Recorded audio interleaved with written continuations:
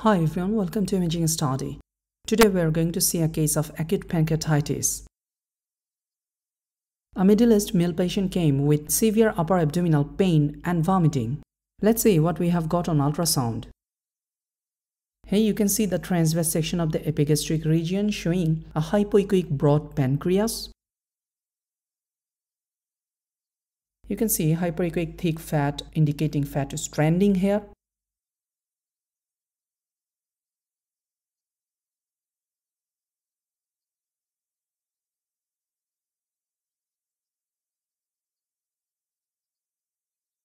A small amount of collection is noted at the peripancreatic region.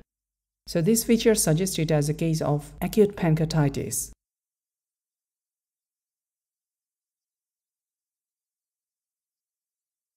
Here you can see the measurement, and the pancreas appears broad as the anteroposterior diameter of the body is more than 2 cm.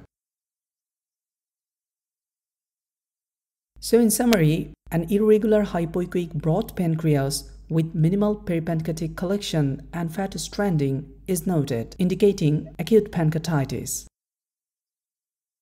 Now the take-home message. In case of acute pancreatitis, try to search for pseudocyst at the epigastric region and calculus in the gallbladder. Thank you for watching this video. Subscribe to our YouTube channel for more.